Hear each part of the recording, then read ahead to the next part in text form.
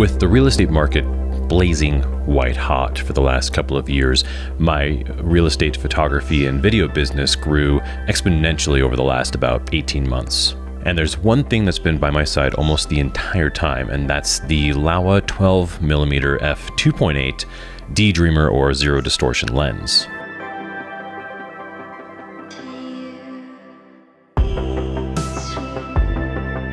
I know that this review is pretty late to the game, but most of the conversation around this lens is well over 2 years old, so I wanted to bring a little bit of new life to this older lens. And considering the incredible price that this lens is going for right now, I think it really does deserve its own video. Now, I started out with the Rokinon 14mm f2.8 autofocus lens, and while it's a great lens, I found it to just have a little bit too harsh color rendering, and it just felt very digital and crunchy to me. And I had to spend a lot of time straightening out edges and such. The Laowa, however, is a rectilinear design, meaning that it minimizes distortion on the ends of your image to near zero. Of course, when you're focused in tight or something along those lines, you're still going to see some elements of distortion, but for real estate in particular, for wide spaces, it's pretty much indistinguishable. The lens is fully manual, and it has a beautiful metal construction that feels great in the hand, and the functionality is smooth when you're turning the aperture or focus rings. It weighs at 1.34 pounds and comes with a metal pressure fit lens cap. The focus and aperture rings are solidly constructed, and the aperture goes from f2.8 all the way up to f22. Being able to stop down that far helps create incredibly sharp images in both photo and video. And the minimum focus distance is around 7 inches, but I don't really ever use this for anything up close. This is just for wide shots and interiors. This lens is incredibly sharp, and it renders a beautiful and natural image, which I think is one of its strengths. It's wonderfully sharp at f2.8, but looks amazing outdoors at f22. Now, this point I think also deserves its own video. That is to say that I never use aperture for light. And the reason is I believe that aperture is a creative choice. If I want to shoot something at 1.4 or 2.8 or 5.6 or higher, there's a reason for it. It's how I want the image to look.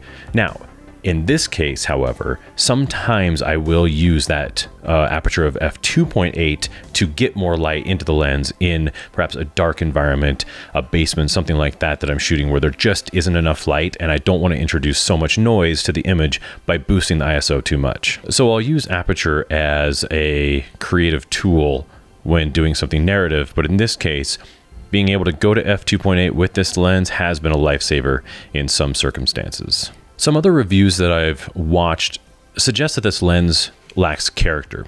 And in my opinion, I think that's actually a strength. I work with this lens 4, 5, 6 times a week, and I love that it gives me the most natural, clean, undistorted image possible. For real estate, I want the most neutral image that I can get. I don't necessarily want the lens to impart character because, for one, in photos, I want to be able to manipulate the image and create that HDR bracketing that creates the look that I really want, the end result that I'm looking for. And that was one of the reasons why I abandoned the Rokinon in the first place, was what the lens imparted to the image.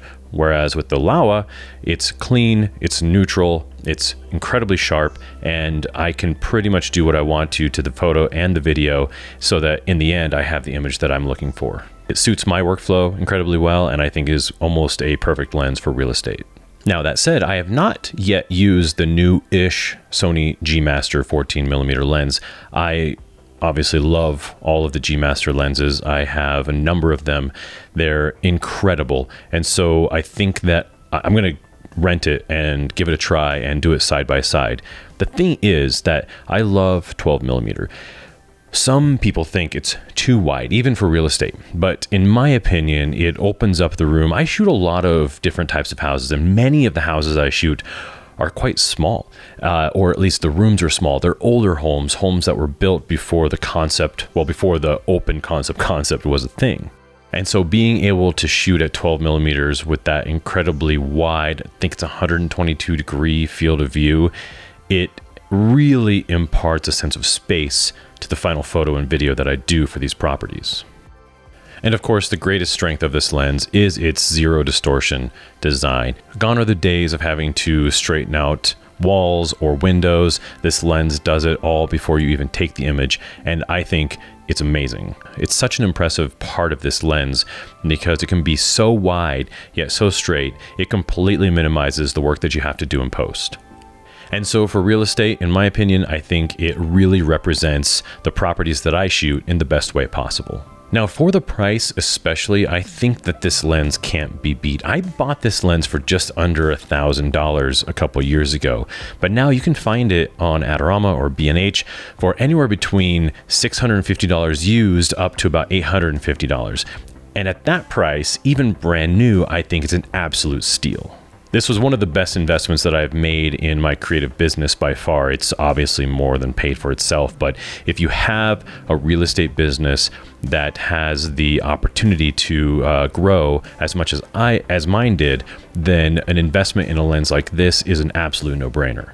And especially if you're still currently using something like a 16 to 35, being able to get to 12 millimeters and the way that this lens renders images, those things alone are going to really level up your real estate game. And the truth is, I've probably used this lens more than any other lens in my kit. I have never had a single issue with this lens, not once. It functions perfectly all the time, and it's really become one of my favorite lenses. It pretty much never leaves my Sony a7S III. So if you are looking for something to level up your real estate game, I could not recommend this lens enough. So with that, thank you so much for stopping by. A huge thank you to all of the subscribers and supporters of this channel. I appreciate you all so much. I'm so grateful for you all, and it's very nice to see you all again. Looking forward to seeing you again soon, and in the meantime, get out there and be creative.